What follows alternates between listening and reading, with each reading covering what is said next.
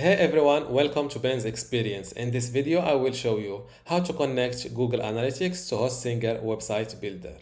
All you need to do is to click on these little three dots or website settings, go to integrations, then click on connect and fill in your Google Analytics ID. In order to have a Google Analytics ID, you need to create an account on Google Analytics website.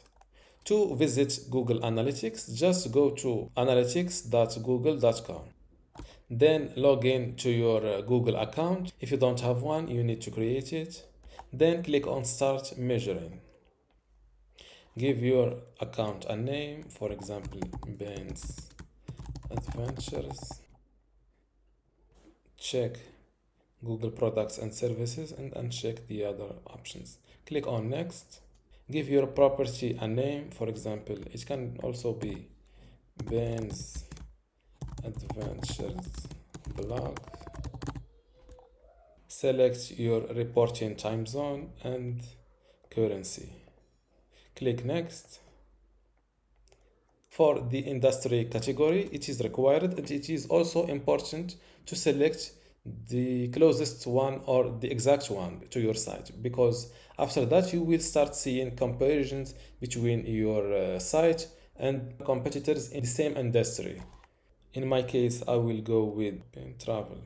My business size is small. Choose your business objectives. Google generate leads, drive online sales. Yes, I want to generate leads, drive online sales.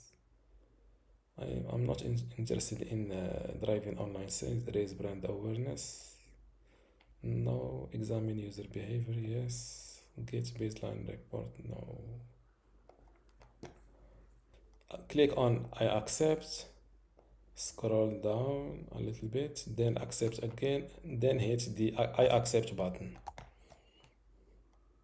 My platform is a website. My website URL is Ben's test. My URL is benstestinghosting.com. My website Ben's Adventures. Then click on create and continue.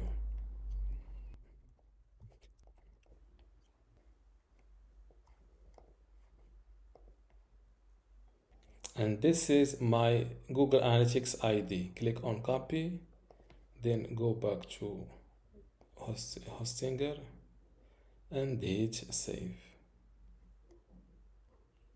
As you can see, data collection is pending. Click on continue to home and check all and save. Close this window, dismiss this top bar. Now you should receive your first report in the next 24 hours.